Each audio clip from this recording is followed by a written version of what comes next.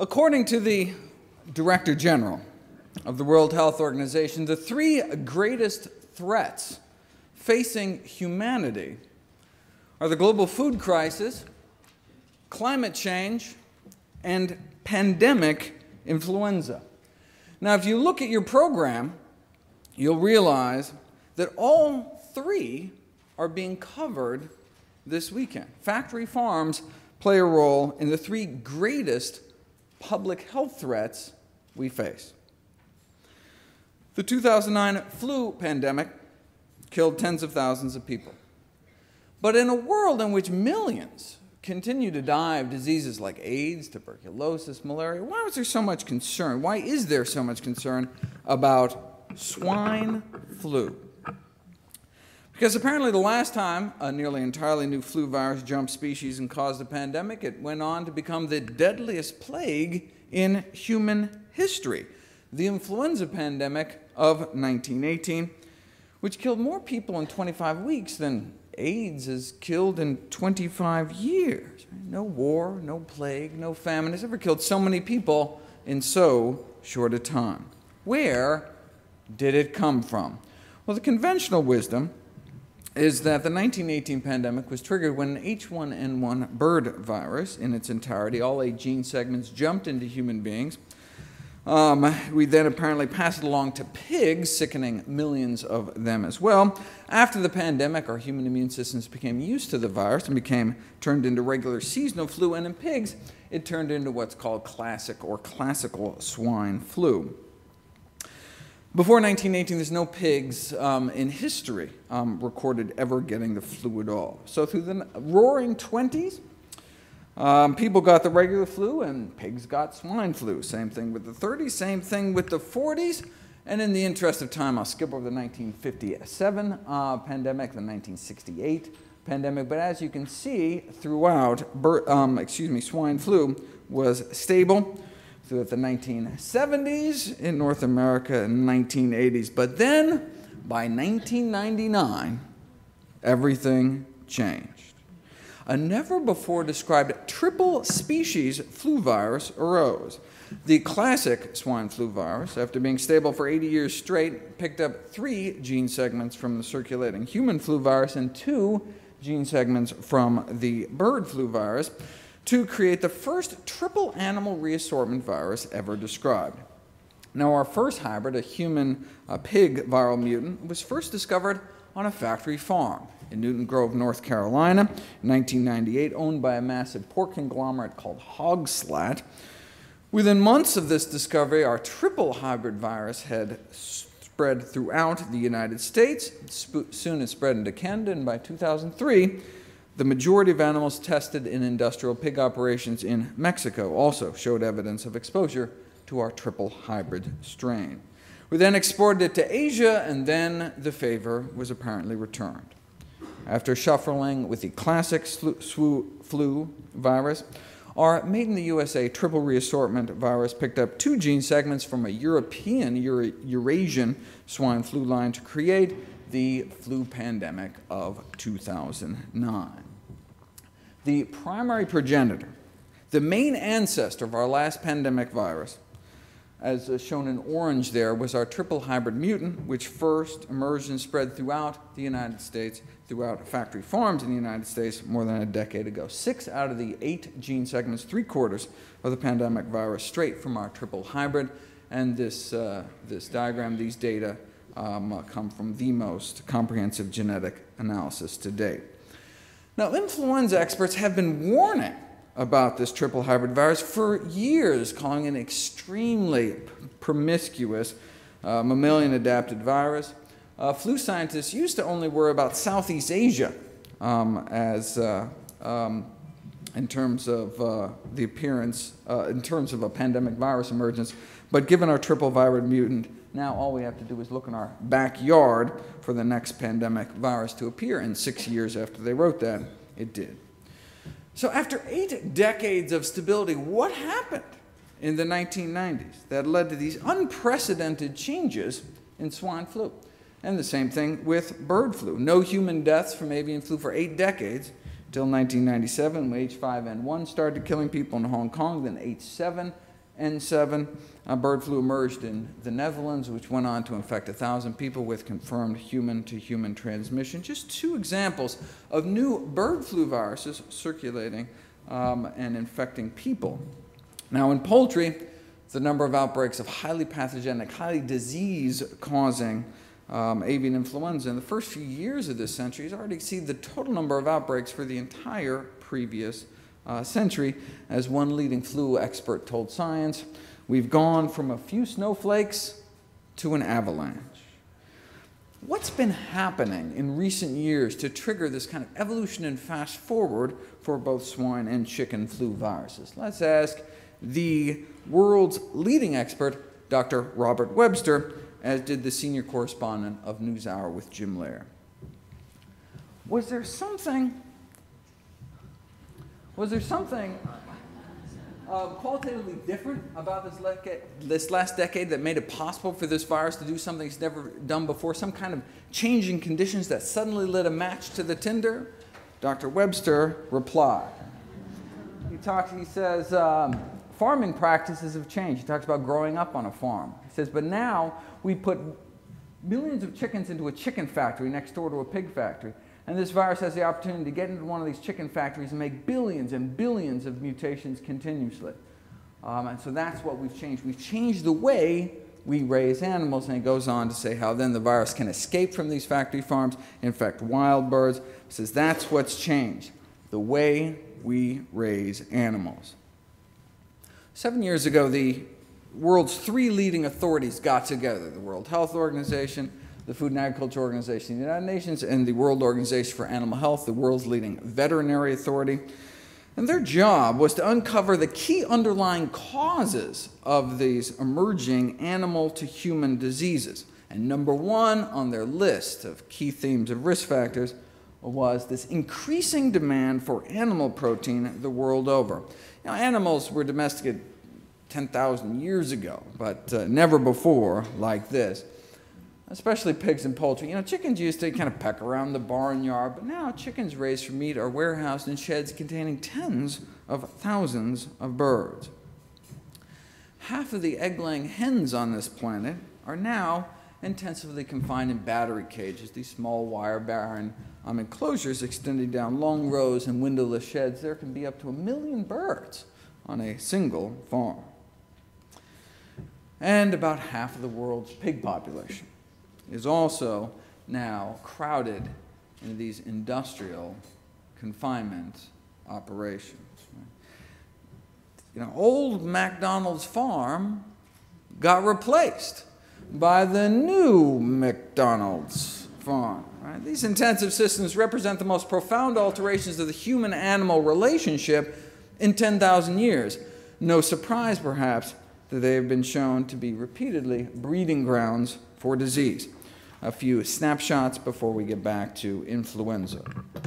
China, 2005, the world's leading producer of pork, suffers an unprecedented outbreak of emerging pig pathogen called Strep suis, causing meningitis and deafness in people handling infected pork products. Hundreds of people infected with the deadliest strain on record. Why?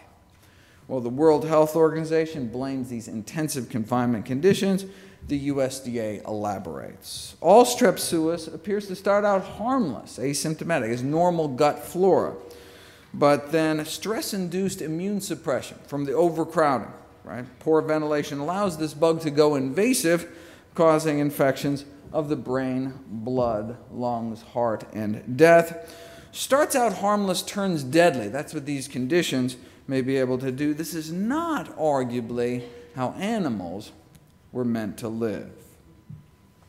Pig factories in Malaysia birthed the Nipah virus, one of the deadliest of human pathogens, contagious respiratory disease, killing about 40% of people it infects. This is actually what the movie Contagion was modeled after.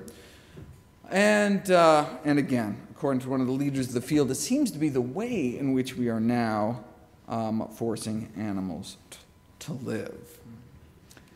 2009, a strain of Ebola was reported on a factory farm in the Philippines, confining 6,000 pigs.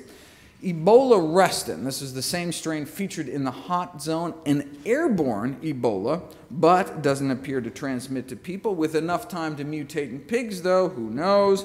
So they drove them into these pits and then burned them alive.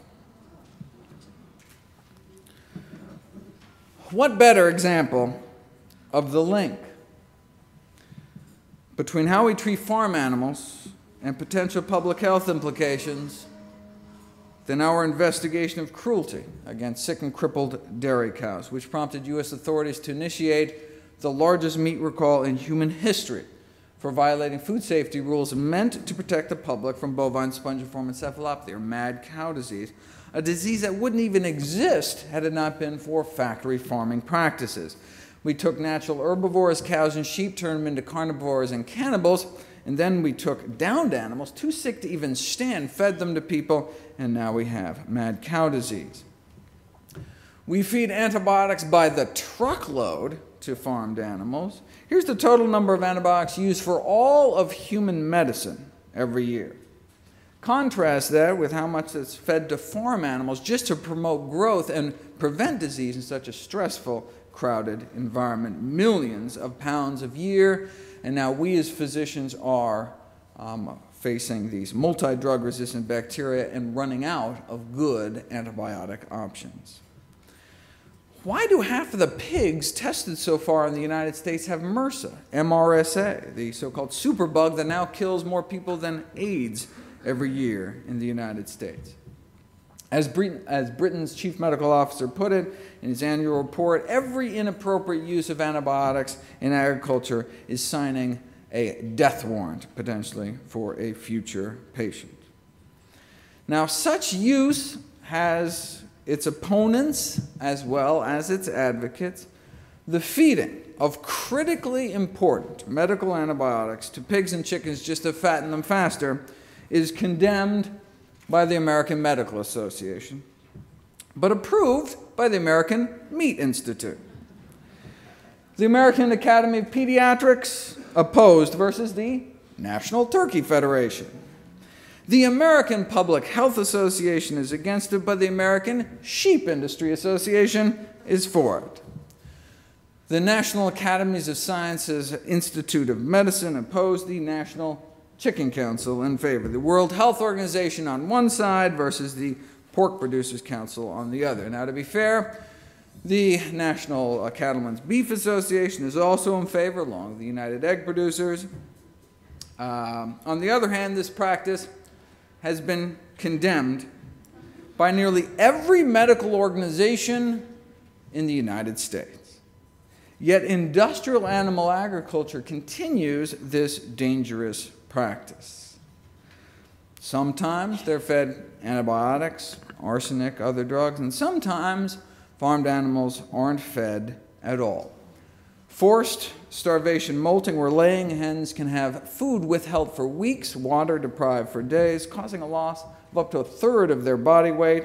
But see, this allows the industry to shock their systems to another round of laying before they are killed. Yes, huge increases in stress and suffering and mortality. But for our purposes this morning, what does it do to salmonella?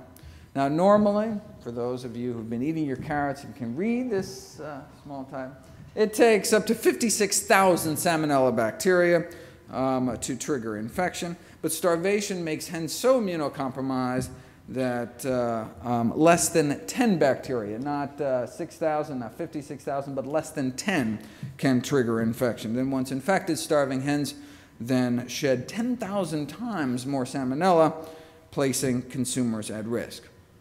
Remember the big recall last year? A mere 500 million eggs recalled because of salmonella? Well, guess what may have caused it, according to Egg Industry Magazine. This is their trade journal. Maybe flocks were subjected to a post-Easter induction of molt using starvation. Why would they do that? Why would they place the public at risk?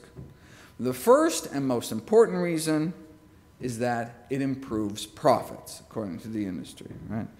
The same reason that laying hens are crammed in these barren battery cages. But in 64 days from today, all 27 nations of the European Union are banning these cages. What effect might this have on public health? Well, analysis was carried out by the European Food Safety Authority, kind of their FDA, looking at 30,000 samples taken from more than 5,000 farms across 24 countries. This is what they found. Salmonella enteritidis, compared to cages, 43% lower odds of salmonella in cage-free versus cages, right? And 98% lower odds in free-range, 95% lower odds in organic egg production. Salmonella typhimurium, the leading salmonella cause of salmonella poisoning in the United States, 77% lower odds in cage-free versus cage, and then 95% lower odds of salmonella in free-range and organic. Right? So the elimination of cages would be expected to dramatically lower the risk of salmonella infection. And then for the other salmonella serotypes found, compared to hens in cages, we had 96, 99, 98% lower odds of being contaminated. And so the European Food Safety Authority concluded the obvious: cage flock holdings are more likely to be contaminated with salmonella. But why?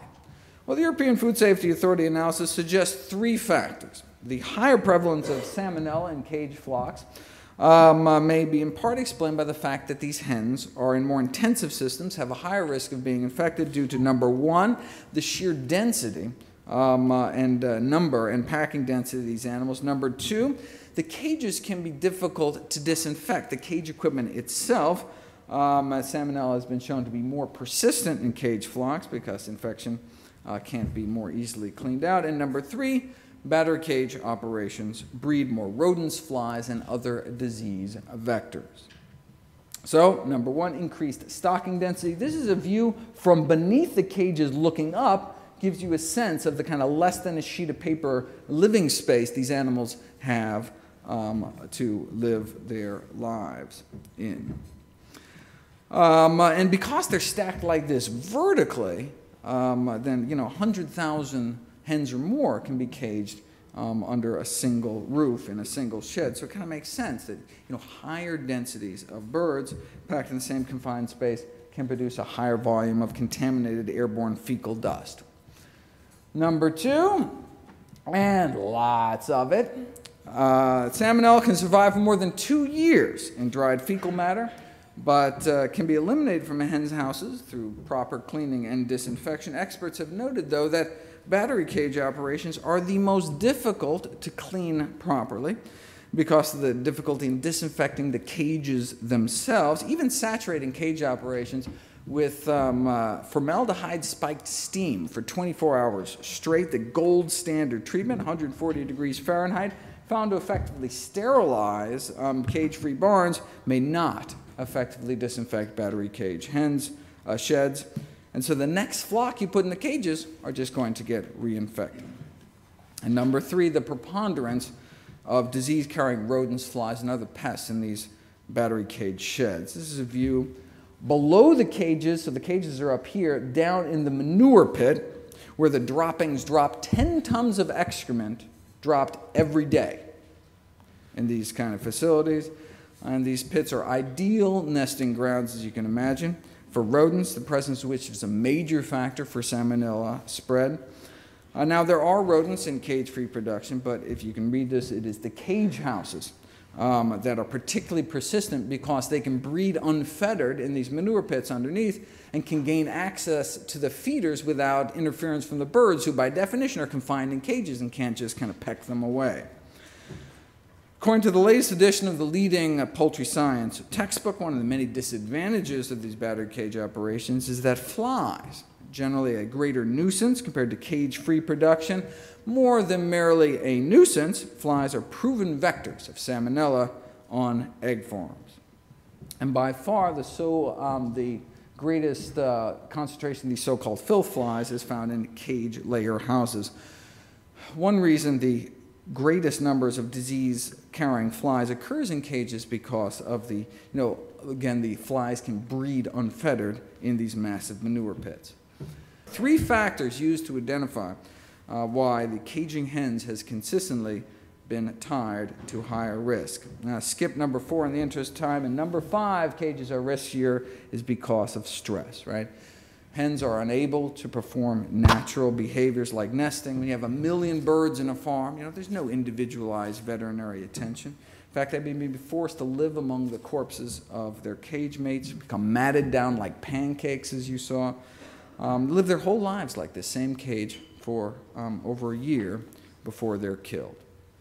Another new study, this is in the International Journal of Medical Microbiology, researchers found that the stress hormones themselves can increase salmonella colonization and systemic spread in chickens.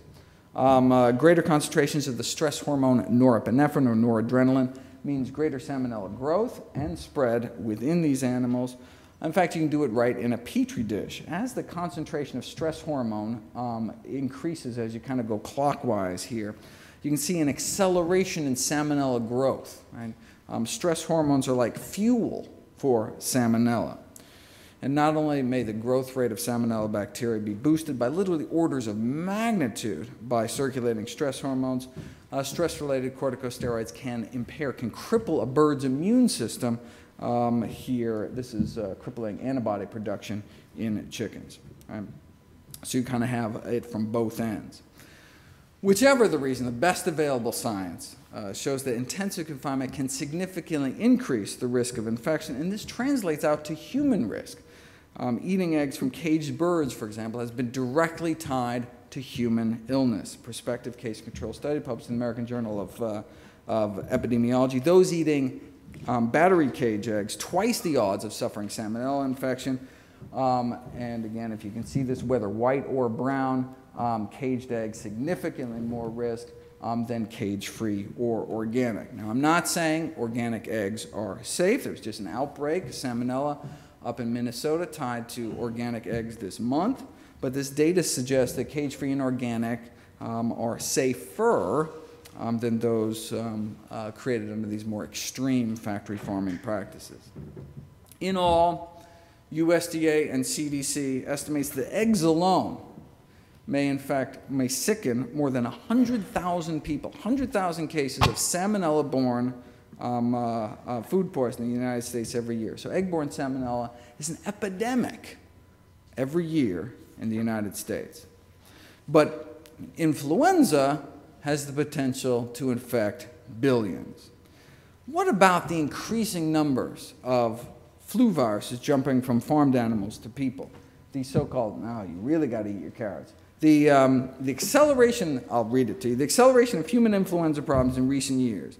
So to review, here's all the new influenza viruses infecting people up to 2005. So this is 1918, 1957, 1968. But then you can see just kind of in the last few years, this kind of snowflakes to an avalanche in people too. But why? Well, according to the world's leading agriculture authority, Food and Agriculture Organization of the United Nations, the acceleration of human influenza problems in recent years, quote, is expected to largely relate to the intensification of poultry production and possibly pig production as well, unquote. So what does the poultry industry think about the possibility that its factory farms could birth a virus that could go on and kill millions of people? Well, the executive editor of Poultry Magazine wrote an editorial on just that topic. The prospect of a virulent flu to which we have absolutely no resistance is frightening. However, to me, the threat is much greater to the poultry industry. I'm not as worried about the human population dying from bird flu as I am that there will be no chicken to eat.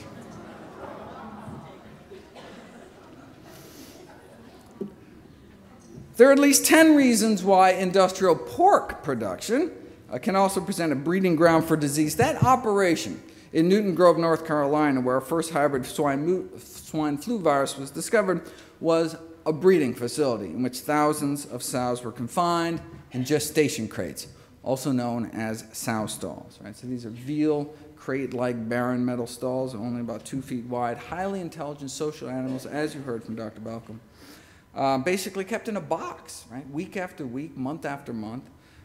They can develop crippling joint deformities, lameness. We did this to a dog, you'd get thrown in jail, right? But not only can these pregnant pigs not turn around, they can barely move at all. And the rise in stress hormone levels in these crated sows is thought to be because of interference with the expression of natural, normal maternal behaviors like nest building, and this frustration of normal behavior may result in impaired immunity. And again, why does it matter if pigs have impaired immunity? Because the viruses that appear there and bacteria may then spread to people. Measures as simple as providing straw bedding may decrease morbidity and mortality compared to these concrete slatted floors, presumably by eliminating the immunosuppressive stress of lying on bare concrete their whole lives, which leads to increased infection risk. This minimal act, providing straw, right, has been shown to decrease the risk of swine flu. For anyone whose German is a little rusty, Table 2 risk factors associated with influenza, swine influenza infection compared to straw bedding. Those in slatted floors had 2.5 times the infection risk. Right? Yet we often deny them even this modicum of mercy to both their detriment and potentially to ours as well. The National Livestock and Meat Board defends intensive confinement, though, in a pamphlet called Facts from the Meat Board. Confinement rearing has its precedents. Well, look, schools are examples of confinement rearing of children. Not that different from how they describe veal crates as similar to a baby's crib. The fact that the industry feels the need to mislead consumers by conjuring images of, babies' cribs in schools speaks to how far out of step animal agriculture is from just basic decency towards animals, and they know it. As Professor Emeritus of Animal Science wrote in one of his college textbooks, one of the best things modern animal agriculture has going for it is that most people haven't a clue about how animals are raised. For modern animal agriculture, the less the consumer knows before meat hits the plate, the better. Right? Now, our greatest fear is that the human transmissibility of H1N1, swine flu, could potentially combine with the human lethality of H5N1, highly pathogenic bird flu, and create a virus where, the lethality of bird flu right now is 60%. Don't even get a coin toss as to whether or not you live through this virus. Only infected a few hundred people, though. But what if they combine in one of these areas in the world where those viruses are both endemic? Right? We do not want to have billions of people infected with a virus capable of killing 60% of those infected. So what can we do to prevent this kind of thing in the future? The United Nations has urged that governments, local authorities, international agencies need to take a greatly increased role in combating the role of factory farming. This is the United Nations speaking, right? Which, combined with the roles with these live bird markets, provide ideal conditions for the virus, bird flu virus to spread and mutate into a more dangerous form. Right? So factory farms can be thought of as incubators for dangerous strains of the flu. 8 years ago, the American Public Health Association, the largest and oldest association of public health professionals in the world, called for a moratorium on factory farming. The Journal of the APHA published an editorial that went beyond just calling for de-intensification of the pork and poultry industries. The editorial questions the prudence of raising so many animals for food in the first place. It's curious that changing the way animals live, the way humans treat animals, most basically ceasing to eat them, or at least in the very least radically limiting the quantity of them that is eaten, is largely off the radar as a significant preventive measure. Such a change, though, if sufficiently adopted or imposed, could still reduce the chances of the much-feared influenza epidemic. It would even more likely prevent unknown future diseases that in the absence of that change may result from farming animals intensively and killing them for food, yet humanity doesn't even consider the option. Right? We don't tend to shore up the levees until after the disaster strikes. The editorial concludes, those who consume animals not only harm themselves, harm those animals and endanger themselves, they also threaten the well-being of future generations on this planet. It's time for humans to remove their heads from the sand and recognize the risk to themselves that can arise from our maltreatment of other species. How we treat animals can have global public health implications.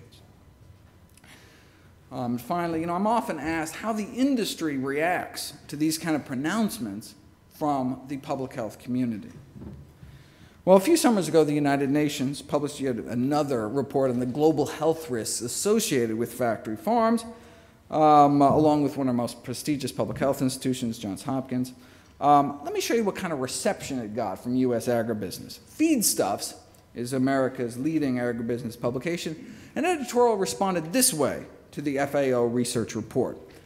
The Food and Agriculture Organization of the United Nations claims to use scientists to generate its reports, but I wonder if those scientists don't resemble a bearded guy living in a cave in Pakistan who wants the U.S. on its knees.